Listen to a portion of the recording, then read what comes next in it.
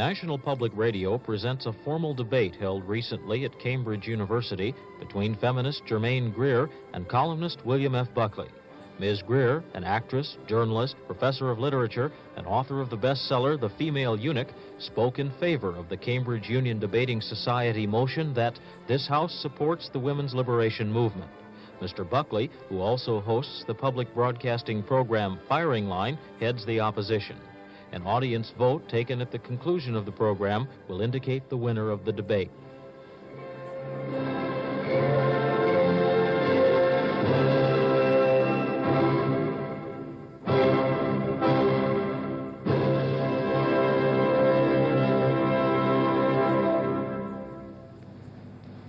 Good evening. My name is Roger Evans, an ex-president. We are here tonight at the Cambridge Union Society, the world-famous debating society of Cambridge University.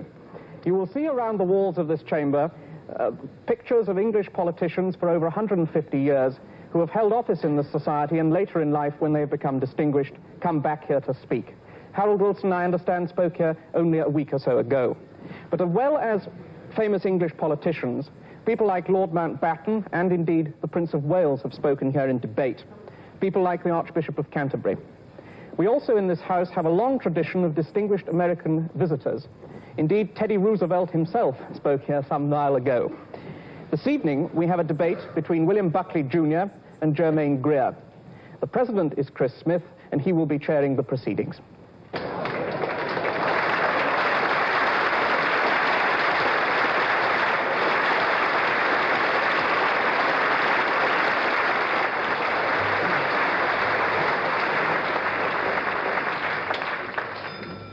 Good evening and welcome, ladies and gentlemen, to the 6th debate of term.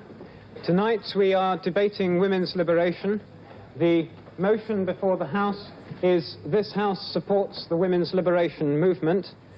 Our guest speakers tonight are Dr. Germaine Greer, who will be speaking in favor of the motion, and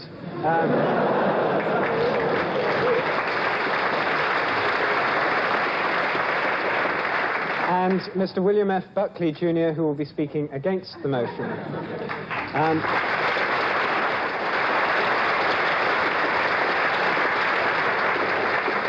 Mr. Buckley has debated twice at Cambridge before, once against James Baldwin when he lost, once against J.K. Galbraith when he won, and tonight he is debating against Germaine Greer, who was herself a postgraduate at Cambridge.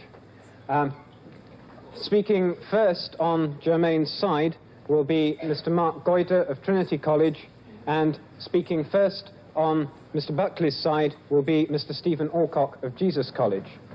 I call on Mr. Mark Goyder of Trinity College to propose the motion.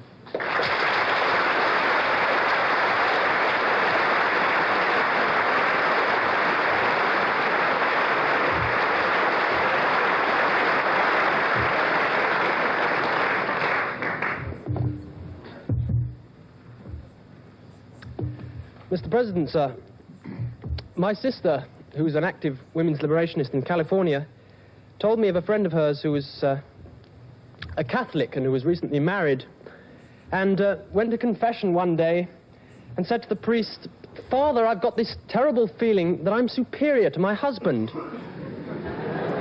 What should I do about it?" And the priest said, "My dear, you must go away and pray and ask God for guidance."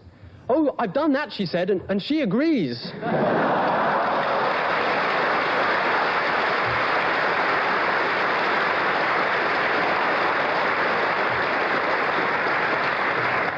In the absence tonight of divine affirmation of the cause of women's liberation, we have Dr. Germaine Greer, that most articulate amongst earthly prophets, to propose the motion. It's anthropology I want to start on tonight, as a matter of fact, Mr. President, because I want to make two fundamental points about my support for the women's liberation movement. The first of them is to prove to my own mind that I think it's possible for women to change the status that they have in society at the moment. And the second point I'll be making is to show the kind of ways in which they're proposing to make this change. I think any reference to a dictionary of quotations would tell you that men have been expressing their contempt for women for centuries. I mean, I know you may be a fan of Dr. Johnson's, Mr. President, in spite of his hatred for Scotsmen, but take his statement about women preachers, present company, of course, excluded. Sir, a woman preaching is like a dog walking on its hind legs. It's not done well, but the wonder is that it's done at all. Now, we're used to that kind of comment. We're used to the idea that men are contemptuous of the things that women can't do nearly as well as men can do. But when groups start arising that suggest that women may have contempt for men, we feel much more threatened. Now, I don't know, Mr. President, if you're a member of SCUM, the Society for the... On the grounds, Mr. Goyder, that it always floats to the top.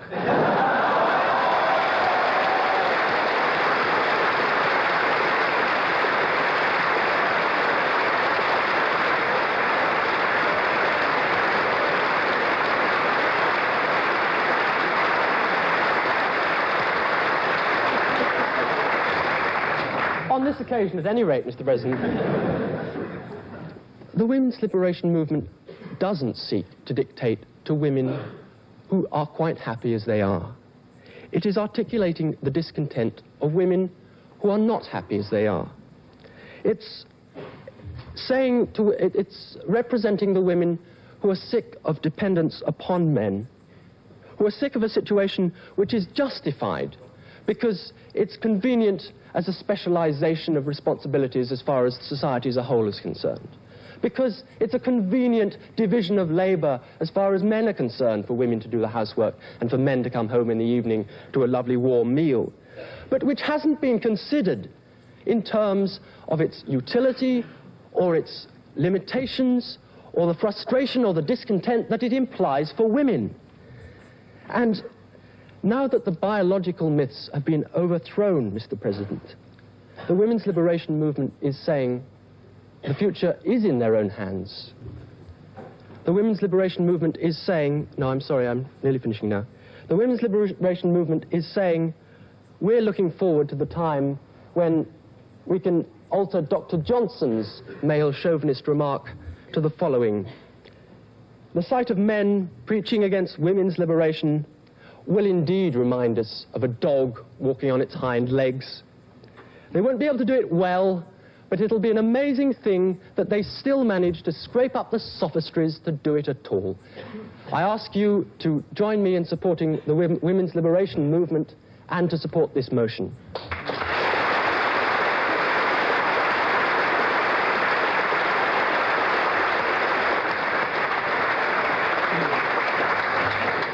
I call on Mr. Stephen Alcock of Jesus College to speak against the motion.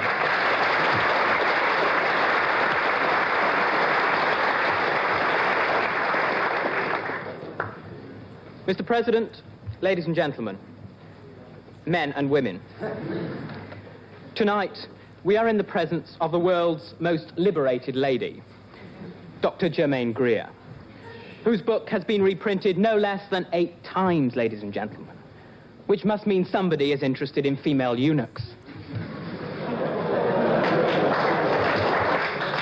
Now let's take a look at women's liberation movement in England today. It's a diffuse organisation and it's very difficult to find out what it's actually standing for. It has no national policy as such. But I was lucky enough to get hold of a magazine called Enough.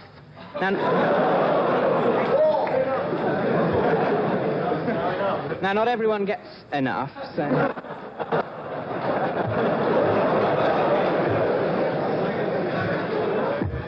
And writing in this particular magazine, a Miss Susie Fleming asks the question, what do we want? And she answers it as well, but you have to wait a long time and read a lot of the article to find out what she does want.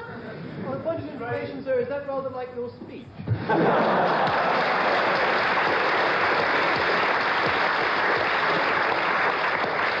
She says it's impossible to answer briefly. There isn't a single demand you can trot out. Now, she's playing hard to get. And women's liberation women specialize in that. But she says more. Traditional politics can't begin to deal with the sort of changes we're talking about. So now we're getting closer. And now she comes up with this particular little gem. The fact that women have been relegated to secondary roles in political activity has dangerous consequences, in that it enables the ruling class to use a divide-and-rule policy against the working class. They've uncovered another conspiracy, ladies and gentlemen. The capitalist bourgeois ethic is at it again. They're suppressing women to keep an icy grip on the working classes. It's yet another capitalist plot, and we're not unfamiliar with plots in this society. We're faced with a women's liberation movement whose concern for women is not their only concern. And remember, Mr. President, in this House tonight we are debating the movement. We are not debating liberation for women. I quote from the magazine Socialist Woman. Ghastly thought. Socialist or woman? Gay lib and women's lib are fighting the same oppressive ideology. Men, I suppose.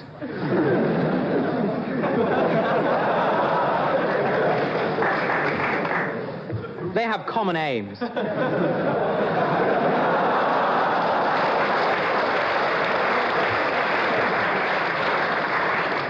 Women's liberation clearly aligns itself with what is called the New Left. Young people with old ideas. These people see society in terms of oppression groups, out to grab power and exploit the class below them.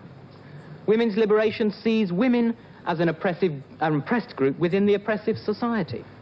And as such, it fits itself ideally into the New Left philosophy. The motion tonight is that we should support this movement. Well, if you accept the rigid class divisions that the New Left imposes on us, if you believe their analysis of society, then perhaps you will support this motion. But remember, if you do that, you are not voting just to liberate women, but you will be voting for the movement, clearly and avowedly part of what has come to be called the New Left. So if you believe that from the family to the factory, there is a conspiracy of male capitalists whose self-interest makes them keep women in chains, then vote for this motion. But if you can see progress in the context of present society, and I think many of you will be able to, and if you can see women having wider opportunities without a revolution, and I'm sure you can, then in that case, you will throw this motion out. Mr. President, I beg to oppose.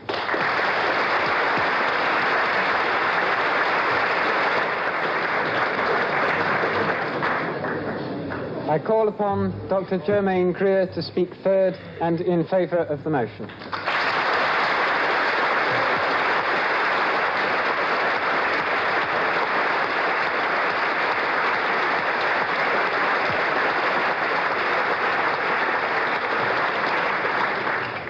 Mr. President, I ought now to say either ladies and gentlemen or men and women. It strikes me as very odd that when I use the less ceremonial form of approach, I have to put the men first.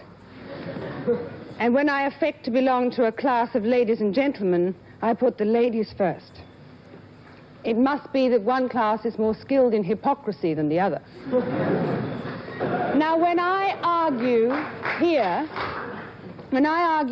for your support for the women's liberation movement, I am not asking your support for the editorial board of Socialist Women, or Woman.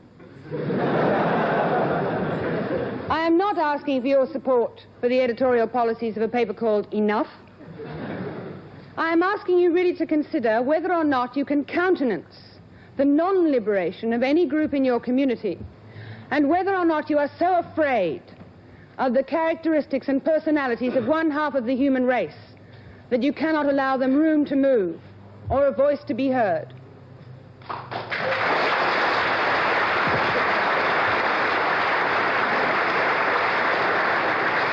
I am sure you are not so afraid, because no one is more aware than I that women in this university did not so much fight for admission to the ancient colleges and the newer upstart college,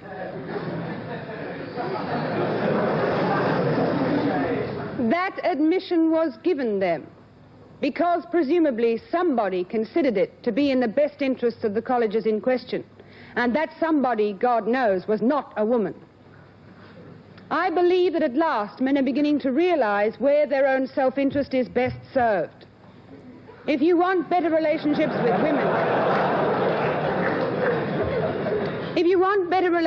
with women, you're going to have to conduct yourselves in such a way that those relationships are possible.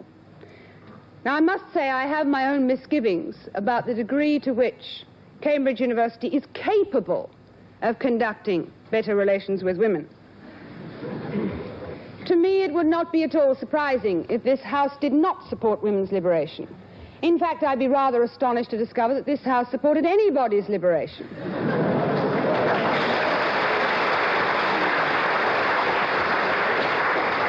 If this House does support women's liberation, or children's liberation, or men's liberation, or Tories' liberation, I can only assume that it has been infiltrated by an alien group during the course of the day. A group who came because they cared more about the subject under discussion than about the ancient traditions of this establishment, which has allowed itself to become an entertainment society like the village glee club. I don't wish to belabor this point because it's so damned parochial and because so many people just wouldn't believe what kind of a high school this really is. Now, when I was in Cambridge, I occupied the... I'm sorry, sir, do you have an objection? Yeah, not an objection, just a point of information, ma'am. During your days, I believe that the colleges, or the women's colleges, were closed at about 8:30. Now... How old do you think I am?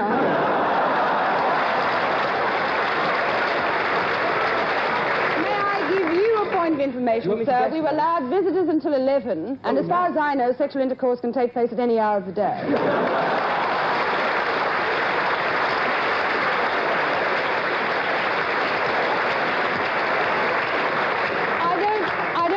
That point was material, but something in your look gave me the suspicion.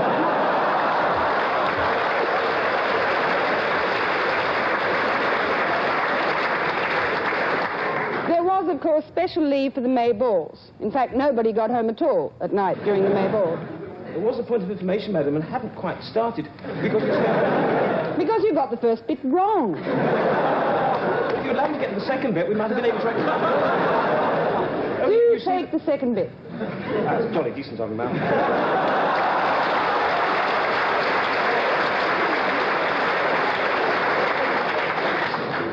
That I believe that in the days where Miss Pancras... Her name was not Pancras, yes, right. Or Pancreas.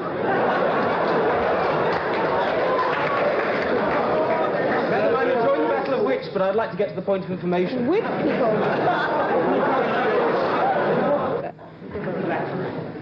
What I'm really driving at is the fact that when I was at Cambridge, I was aware that there was a fantastic amount of sexual tension in this community. Now, I'm not talking in news of the world terms. I know better, because I'm a university teacher and a graduate of 3 universities. I know better than to say. I don't regard it as a distinction. It's such a common thing. The thing I'm about to say is that I know perfectly well that what the fevered imagination of the editorial board of the News of the World dictates is not true. There is not unlimited sexual activity throbbing behind the walls of this Augustus institution. I agree with you entirely that it's a shame. I don't come here to get laid, sir. Has it ever occurred to you, Miss Greer, that one thing men do like is intellectual arrogance like you're showing?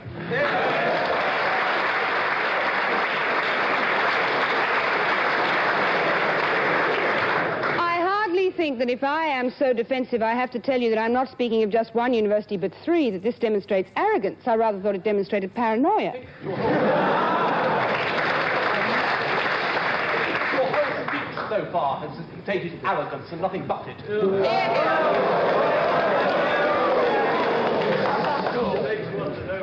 I am sorry if my speech so far has indicated nothing but intellectual arrogance. It is too much the inheritance of my education that I should show a good deal of intellectual arrogance, but I hope that some plain speaking would emerge from it as well. And I'm a little tired of the common myths that are being peddled about our situation as women in universities, and these are what I want to sort out a little bit.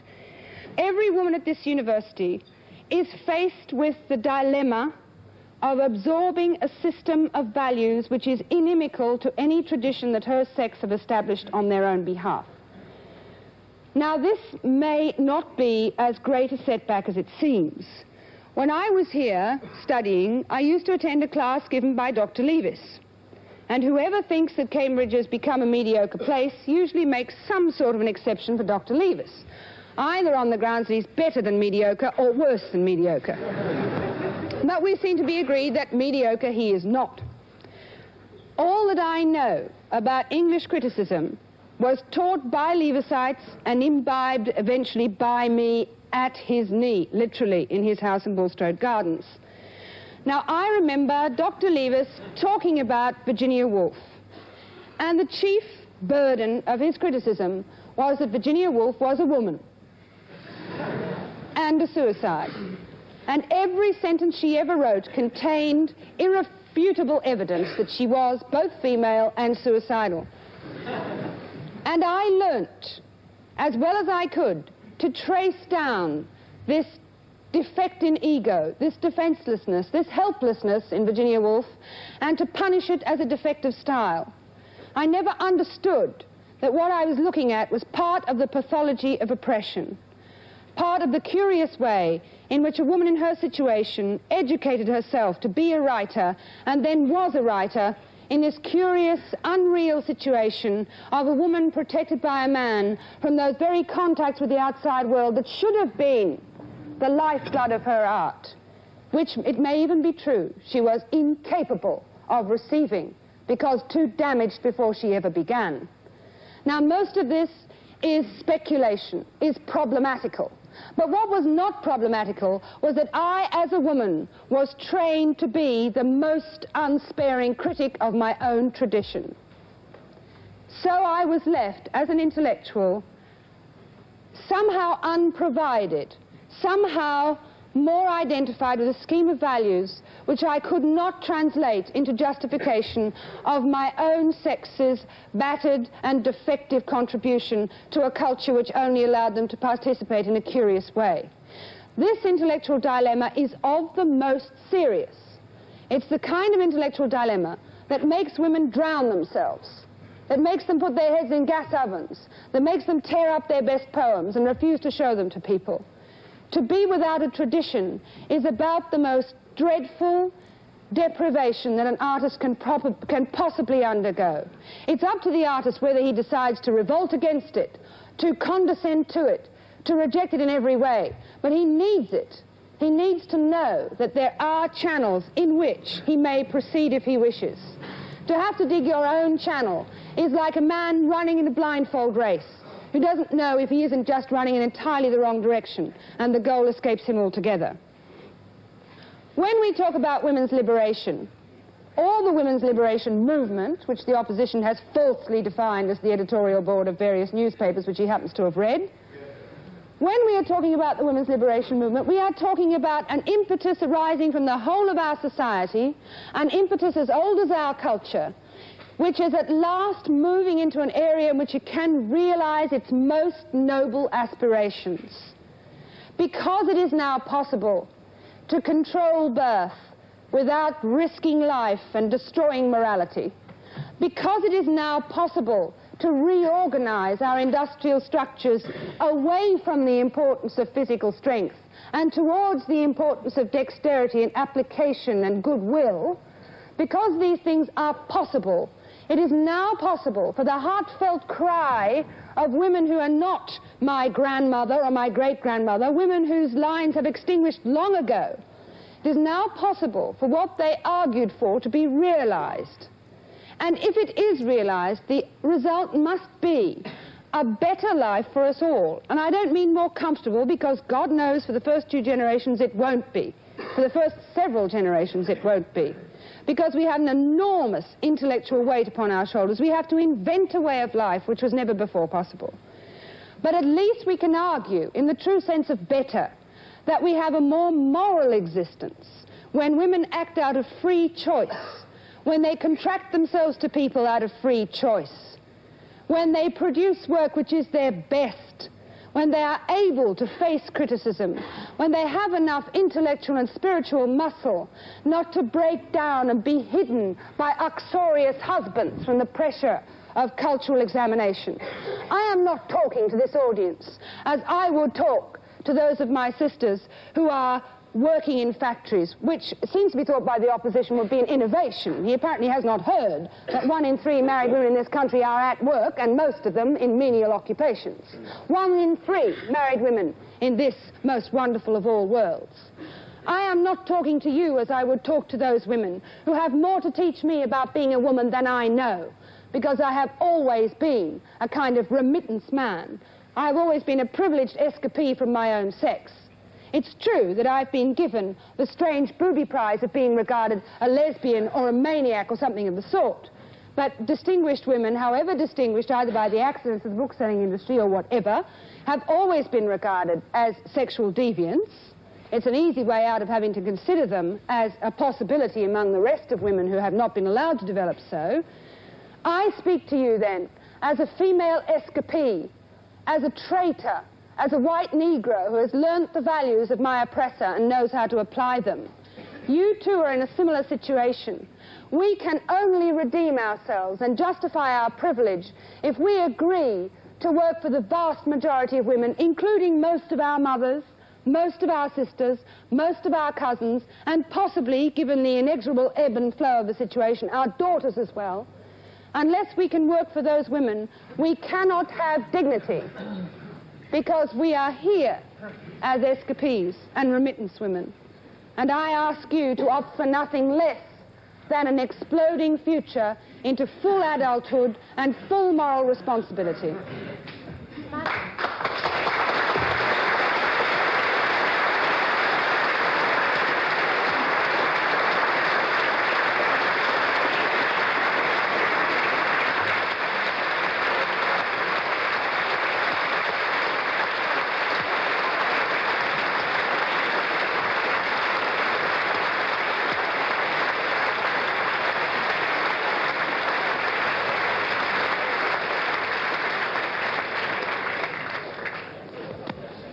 I call on Mr. William Buckley, Jr.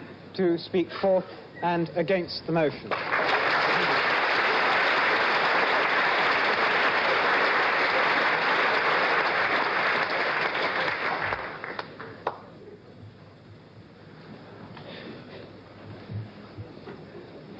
Thank you very much, Mr. President, Ms. Greer,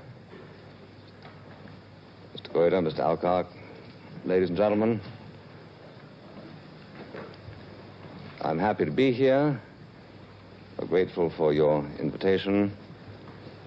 I'm grateful for the experience of listening to the predecessor speakers from whom I learned a great deal.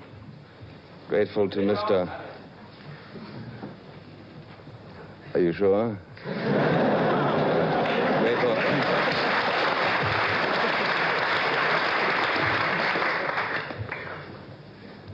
I was giving a list of everyone I was grateful to. You haven't missed anything yet. I'm, of course, here as an advocate, as is Miss Greer, whose brilliance is perhaps the principal asset of her movement. However, I do hope you will understand, if I say it quite bluntly, that I would not have wasted your time or spent a great deal of my own if my burden here tonight was to oppose for women the room to move, to quote Miss Greer, a voice to be heard, to quote again Miss Greer, I do not remember ever having opposed educational opportunities for women, or for that matter, industrial or political opportunities for women. And Miss Greer is quite correct in her insight that it is inconsistent with my general position to do anything of the sort. We are here to debate not women's liberation, but, as Mr. Alcock reminded us, the women's liberation movement. And those who do not allow an important distinction between the two terms do not, for instance, allow a distinction between a fight against poverty and a movement against poverty that is led by representatives of an ideological creed. Miss Greer, you understand, is not always easy to follow, in part because she tends to contradict herself.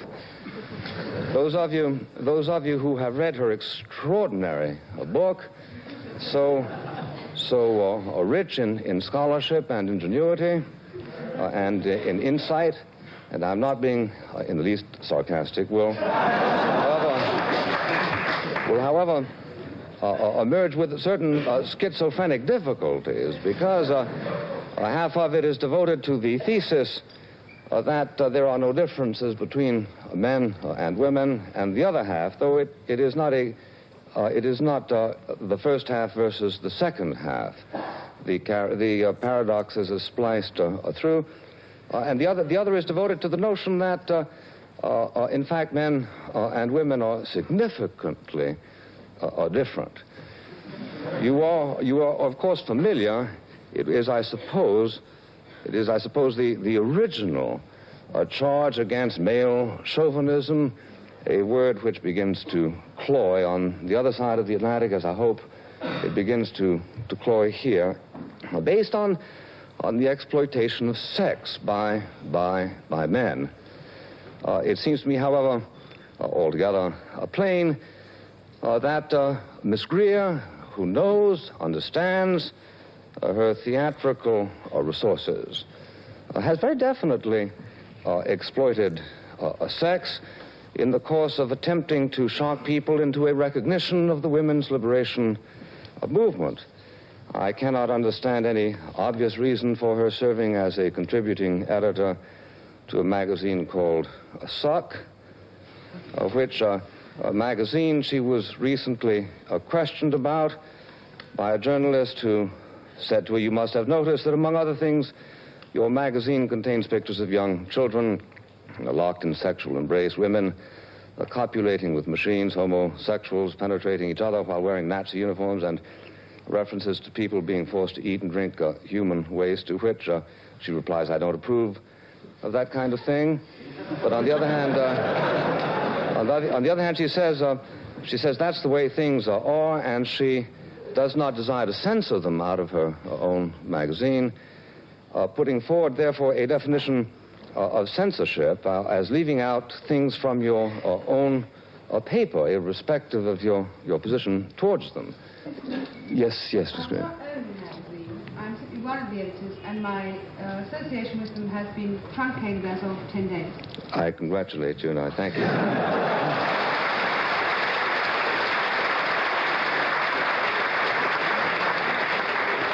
I find that, Mr. President, a very optimistic datum about women's liberation. Miss... That's my problem. Well, as I say, insecurity is a fact of life.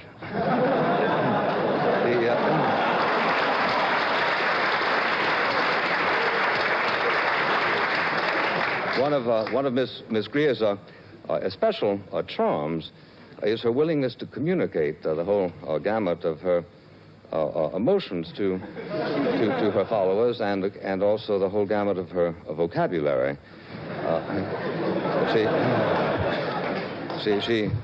She was asked recently, "Do you fall in and out of love a lot?" And she replied, "I think I gave up falling in love when I was about 19. Since then, I've allowed myself to be misled into it again. When that happens, I become absolutely abject, utterly unscrupulous, totally dishonest, and I can do nothing about it. From being an interesting and independent woman, I just become a complete pain. I regret very much that Miss Greer is out of love, but I appreciate the complimentary performance tonight. Miss Greer, but Miss Greer moves on the assumption that the enslavement of women is something that can only be dislodged by revolutionary means. It doesn't do at all to suggest to her that, in fact, progress has been made, because she says that progress is largely illusory. She told you here tonight. She does not really believe that significant progress can be made because, in fact, women are locked into a relationship with men who are themselves the slave masters, who must themselves be liberated. It is impossible, she points out aphoristically, to liberate slaves without liberating the slave masters, and under the circumstances, she says, that we must have nothing less than revolution. I am, if you like, old-fashioned about certain things in a way that I have no reason to suppose that you are not. Miss Greer relies most heavily in her rich book, full of mythology, full of literary allusion.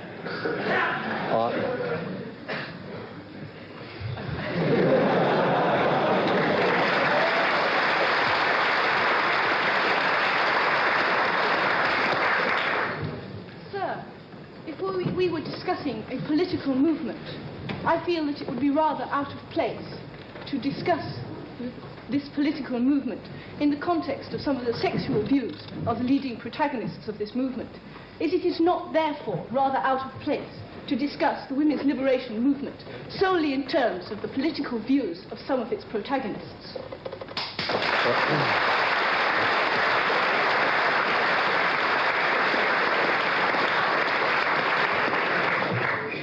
If you were right, I would agree with you.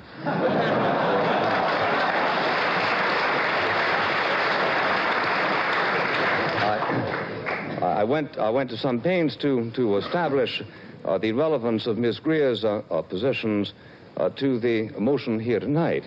If Miss Greer were an insignificant figure in her movement, it would be easy to prescind her own views from her own movement, but of course it isn't. In any event, you should see what I have left out if you feel that I have been immoderate. Miss Greer herself understands the use of human imagery and human beings and human situations in making points vividly. She has, on several occasions, felt that she could most easily exemplify her point by in fact citing the activity of people, the failures and the triumphs of people, as I say, in a most concrete way. She wrote in a recent essay on Norman Mailer that when she was prepared to face him in debate, the thought ran through her mind what fun it would be to accept all his thrasonical challenges and then unveil to him his own women folk, including his dark and velvety daughters, and ask them what they think of him, if only pity, the curse of women, would not tie their tongues. So we see several things from that passage, among them that pity is considered a curse by someone who is a champion of the women's liberation movement. But as I say, in conclusion, Mr. President, I do feel that the institutions, which I continue to understand to be the framework of this society, have not, in fact, shown themselves to be useless. The progress that we all hope to make, not only in this field, but in others, can, in my judgment, be done in context of free institutions, in context of the family, and in context of many of the institutions which Miss Greer supposes must be tumbled before we can proceed. There are people who wish in their enthusiasm for a women's liberation movement to take bulldozers and move down these and other trees so that they can sow there the seeds of their fancies. I pray that this will not happen and that you will not urge it to happen.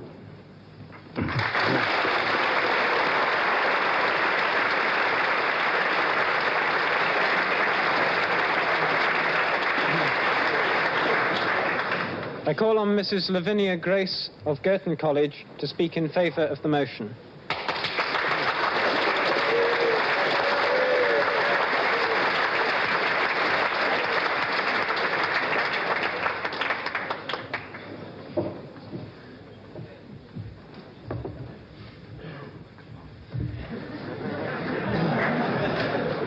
I don't think as a married woman, many people in this house. Will you please address yourself to the chair? I do apologize, Mr. President. Mr. President, as a married woman.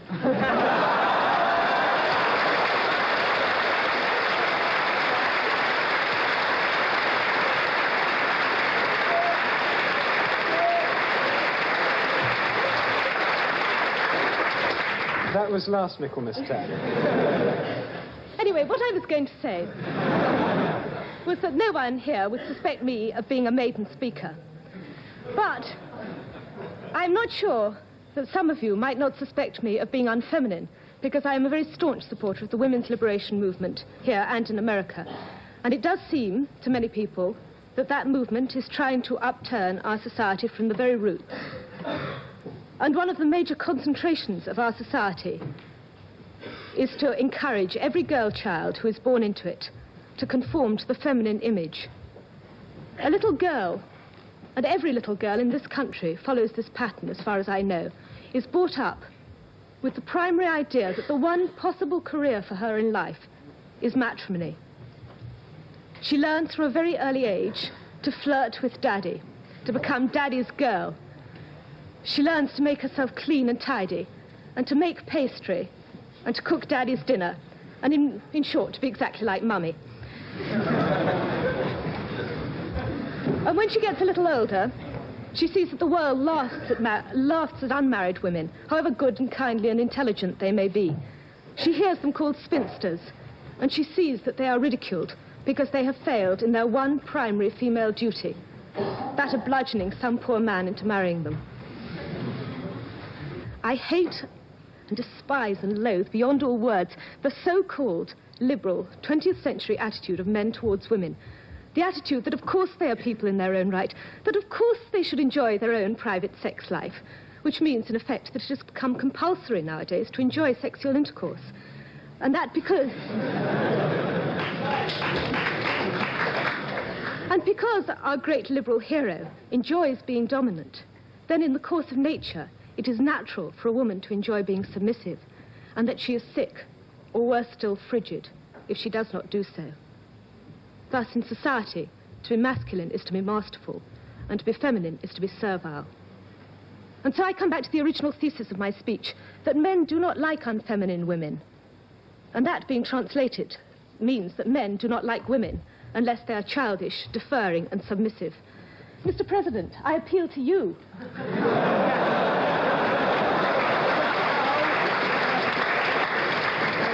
Mrs. Heath, you appeal to many of us.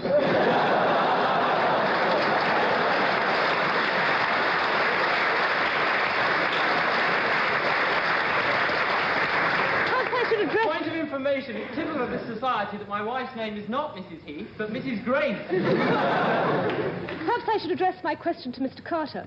Would you like to have been born a woman under these conditions? Even in 19... And in spite of all our conditioning, even in 1972, we still have some humanity left in us, which is perhaps manifested in the women's liberation movement. And it is only because of that humanity that we still love men, believe it or not. And perhaps some of us have stopped, but I still love men, and I think most of us do. And it is only because we love you all that we are prepared to go through with these agonizing conditions to make you love us. And honestly, wouldn't you prefer to be loved by adult women who are your equals, and with whom you can discover the possibilities of the world, and with whom an interchange of your own ideas and emotions is a possibility? Wouldn't you prefer to be loved by a creature who is fundamentally like you in that she is a human being, and only secondarily unlike you because she is a woman, and who loves you not because it is only an economic necessity for her to do so, but because she finds in you a compliment to herself? Would you really not prefer to love such a creature rather than the pitiful little painted doll who hasn't an idea in her head but is still resentful because she knows very well that she hasn't reached her full potential in life? Would you honestly not prefer to love woman as she should be and have a real woman as the mother of your children? I have perhaps waxed somewhat lyrical, Mr. President, and I do feel it had to be said. The cause of the women's liberation movement is not concerned primarily with clobbering men or with equal pay for equal work. It is concerned with allowing women to be people, with helping them to become what they should be, creatures worth loving and worth being loved by. And I don't believe anyone in this room can reject such a proposal. Mr. President, I beg to propose the motion.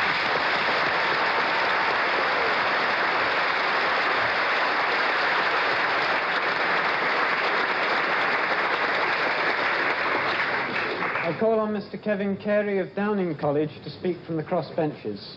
I would point out that if anyone wishes to interrupt Kevin, would they please stand up and I will ring my bell.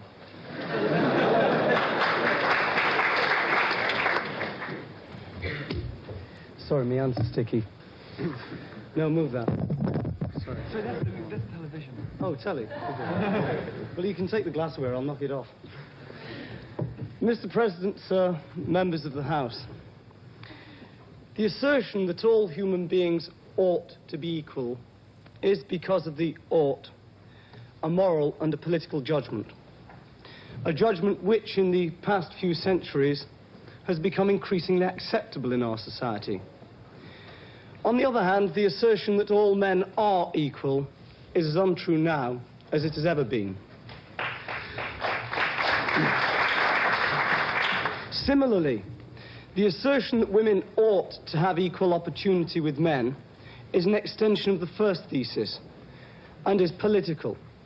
And the assertion that men and women are the same is an extension of the second thesis, and I'm glad it's not true.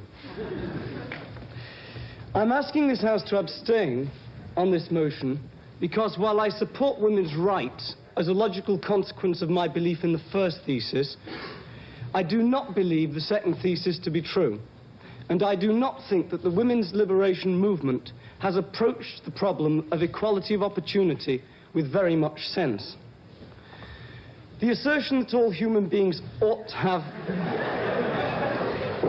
You don't need to clap. The assertion that all... Make a point. Oh, so well, ring your bell. The bell isn't working.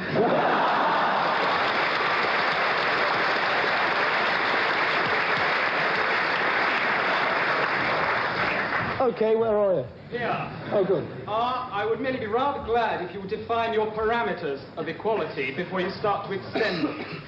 I thought that I expressed what I believe by equality is equality of opportunity. And I believe I made a distinction between that and being the same.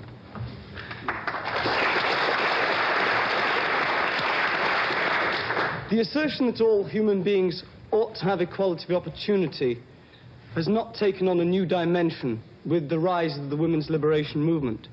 It has just been buried in rather emotive jargon, which washes over from the rather subjective thought involved in the belief that men and women are, in some sense which nobody's yet defined, the same. We have all been brought up to believe that our physical makeup is affected by our psyche, so that it affects our psyche. We also know that the brains of males and females develop differently. And we also know that environment and social conditioning affect our thought. And it is the object of the women's liberation movement to change this conditioning. That change can be brought about only through political reform and through personal relations, and the example we set in personal relations. It cannot be done through slogans or through an appeal to emotions. I beg to ask this House to abstain.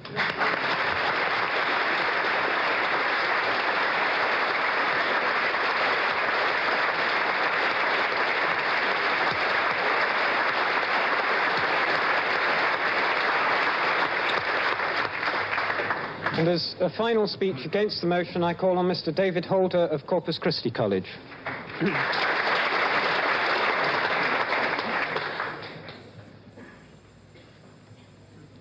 Mr. President, ladies and gentlemen,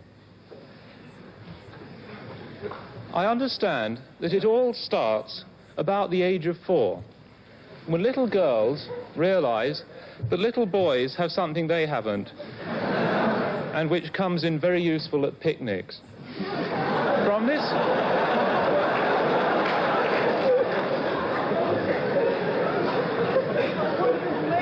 that what's called picnickers?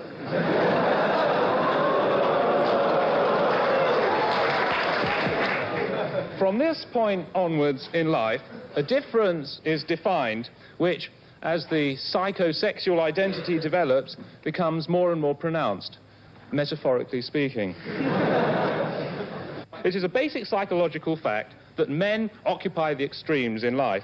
Criminals, mental defectives, the best and the worst are men, not to say geniuses or in colour blindness. And I would like to quote, please allow me some time, Mr. President, the top rungs of the achievement ladder are certainly occupied by men, and this is very likely a basic psychological fact as opposed to a sociological one, since the bottom rungs of this and other ladders tend also to be occupied by men. This is from a book by Alice Heim. Alice Heim, herself a woman. There are definite, absolute, quantifiable differences between the sexes which do controvert that there should be equality of roles. There should be equality of value in suited roles. After all, as a pretty girl once said to Sir Max Beerbohm, women are a sex by themselves, so to speak. Thank you.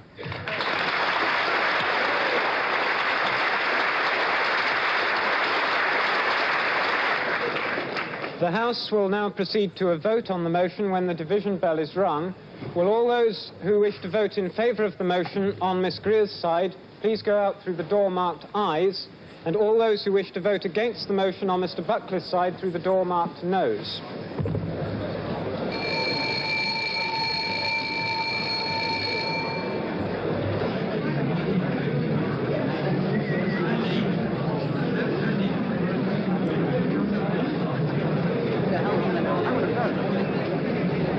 The motion of the House tonight was this House supports the women's liberation movement. There voted in favour of the motion 546 persons, and there voted against the motion 156 persons.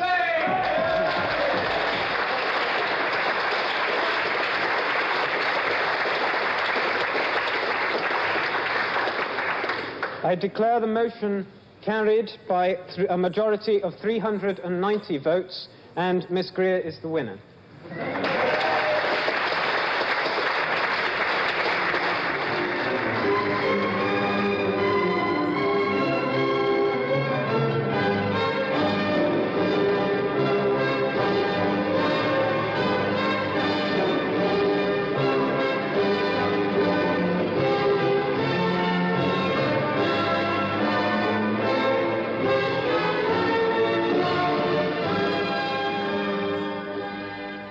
This program was a joint production of the ATV Network Limited, the Canadian Broadcasting Corporation, the South Carolina ETV Network, and the Southern Educational Communications Association.